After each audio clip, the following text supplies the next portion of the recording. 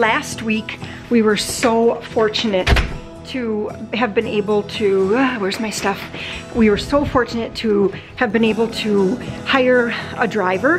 Actually, he was the best man in our wedding. He was Warren's college roommate, and he came for the week and was our driver. Good morning, everybody. It is the second week of harvest here, and oops, I forgot the keys. And I have to actually take Warren, let's see, I will backtrack a little bit here, which means he was driving in the dump trucks of cranberries, okay, to the receiving station. Not everybody is comfortable driving a dump truck, and those that are comfortable driving a dump truck aren't always comfortable driving it top heavy, loaded with cranberries. You have to go slow, you gotta take corners slow, there's just a lot. You know, it's kind of technical work, I guess. We were super fortunate to be able to hire a driver last week, but he had to go back to, you know, his regular job, and so that means this week Warren is doing the driving. Last week, while Chad was driving in loads, Warren could be raking another bed or doing whatever other things had to be done. And then on top of it, the receiving station had some kind of problem over the weekend. So that means that today and this week, we just are on a completely different delivering schedule. Sometimes if I seem a little frazzled, like, I don't really know what I'm doing, or I'm like running around like a chicken with my head cut off, that's why, because things just change like just like that. Here we are. We also have one of our dump trucks that is having some kind of problem with thermostat. I guess that means it can overheat or not heat up or something like that happens. So I have to stop on my way. Okay, I should back up again. So when I'm telling you about the driver stuff, that means when Warren takes a truck down and the way things are going down there because of their breakdown, that means I have to follow him down and bring him back home, because the dump truck will have to stay down there until all three of our dump trucks get there. Then they will dump them all at once, and then Warren will start bringing them back one by one.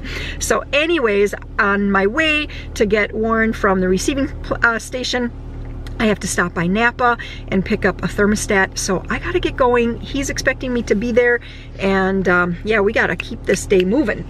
And it's super cold. It's like 30 degrees. It's not snowing now, but it snowed yesterday enough where I look outside and it actually looks like winter.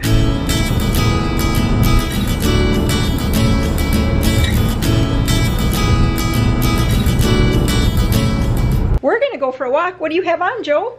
Snow pants. I know, it is so cold. We're gonna take a quick look. It has warmed up from 30 to about 36 here today. So we are gonna go take a walk down in the marsh. So I'm just getting a ham ready to go. I got out some of that corn that I froze earlier this summer. I think that was back in August. So I got one of those out to thaw. I'm gonna put some hot water in there, and just kind of getting a few things ready for supper before we head out.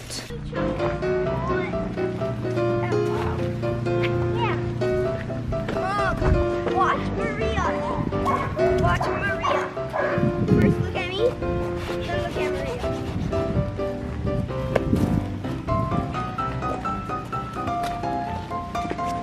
Maria. We finally made it outside. It is quite a feat to get everybody into somewhat old wintry clothes that is warm enough and that they're all comfortable wearing. But everybody, ooh, and it is windy, everybody has a different idea of how their winter clothes should fit. The sun is trying to peek out. It's getting a little bright, which is kind of nice for everybody who's out here. I think they're probably appreciating that little bit of sun trying to peek out. Let's go this way, Joe. No, let's go this way. No, this way, please. Well, you can walk down with me and get an extra rake. If you're going to be a worker, you got to be able to... I know, but if you're going to be a worker, you got to be able to do the work.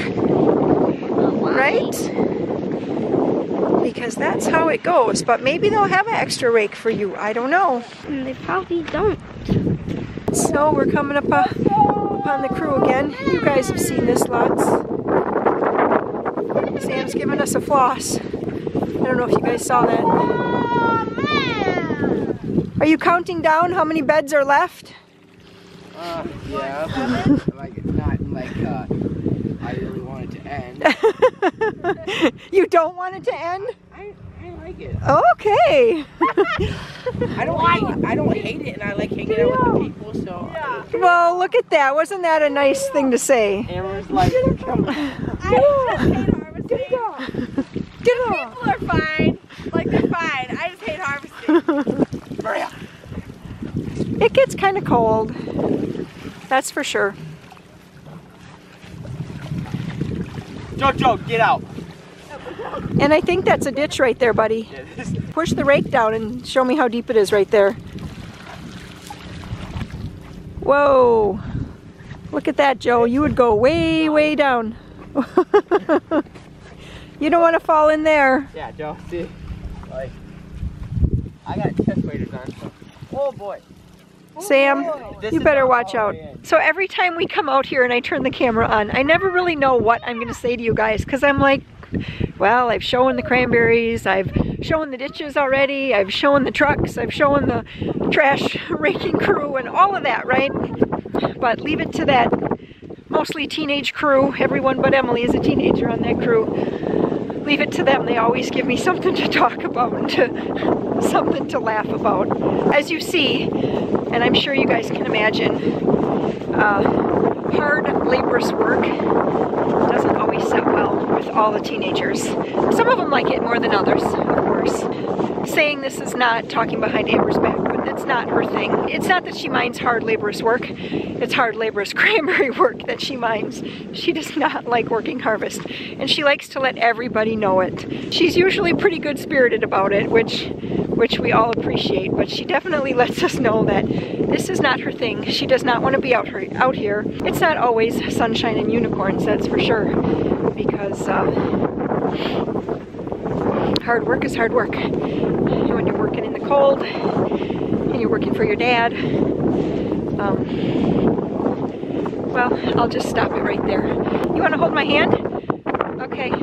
Joe's back here. Where are you, Joe? He's coming up behind us. Maria's going to hold my hand. Oh, there he is. You going to say hello? Hello. You want to say hello? Hi. Tell us your favorite way to eat cranberries, Maria. Caramel. Tasty. So, Joe, what's your favorite way to eat cranberries? No. You don't know? Do you like cranberry juice? No. How about cranberry bread? You do like cranberry bread? Probably the most exciting part about today is that there's this bed of fruit that just got raked, and then just beyond is another bed of cranberries that was raked, and then that means there are only 2 more to go. And although it is super cold today, we are supposed to go on just a little bit of a warming trend. I know that they're all looking forward to that because we're supposed to end the week in the mid-50s, I think, which is going to be, again, like 20-25 degrees warmer than it is right now, which is going to be a total treat. It's time to pass out the daily dose of candy bars. Here, you want to hold those? And go give one to everybody.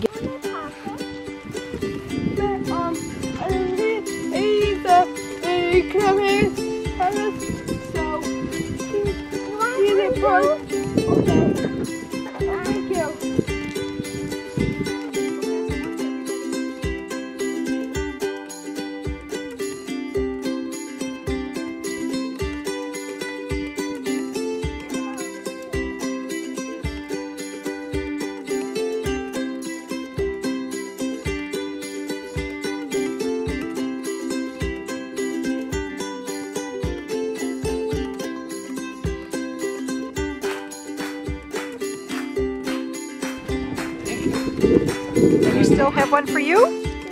Oh, good. Last one.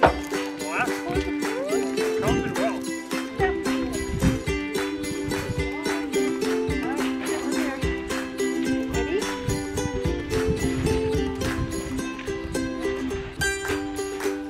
Got it?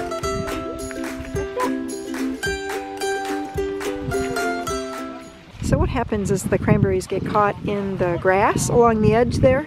And so as the second boom comes through, so they're just trying to get every last cranberry out from the grass that they can, pull them out into the water before the wind pushes them back, because they're getting just about done with the cranberries from this bed. So it's pretty rare that I come down here and everything is shut down, but I actually hear a truck coming right now. But currently there are no trucks that are empty. Maria, don't play with that, okay? No, you may not do anything to it. You need to leave it exactly the way Dad had it. He had it there for a reason. So I can give you guys a nice up close and tell you how this all works. So basically, the cranberries are all boomed, and then these green paddles here, they're chain driven here. They go around, go down into the cranberry bed. They grab cranberries in their paddles, and that's, you can see each paddle is full right now, and it brings up cranberries, leaves, little sticks and twigs, really anything that's in the water at that time. And they get transferred or elevated all the way up, and then then they actually are dumped out onto this belt here, and that belt has water spraying on it, and it sprays like all the leaves and everything off, and then they collect onto this belt here, and this big white brush here actually brushes all the leaves and any cranberries that didn't mature properly. Whoa, Maria! They all fall down onto this trailer. And then the cranberries, they end up landing on this elevator.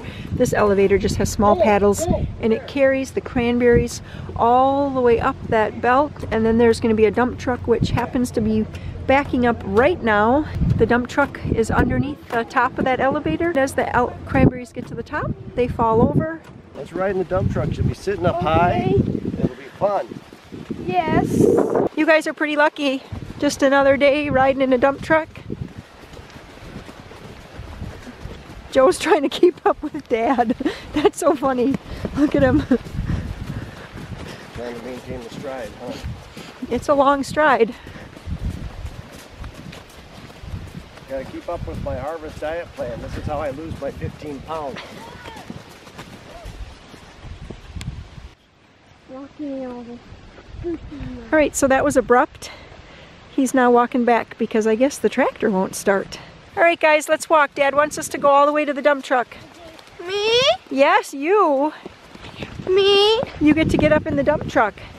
Me? Dad's gonna drive you up to the house, and then you're gonna get into the car with me. No! You don't like that idea so well? No. Did they get the tractor started? Yeah, I hear it. I heard it going. I can hear it too. We'll have to ask Dad what happened. I bet, what do you think it was? Do you think it was a safety switch? I'm gonna guess it was some safety switch. Dad, what happened? You gotta have the PTO off and it's gotta be out of gear. Otherwise, it won't start. Another day on the mark. It's all rainbows and unicorns. You can't say that because I just told everybody before it wasn't all sunshine and unicorns. I'm sitting on your lap. You have warm legs, Joseph. That's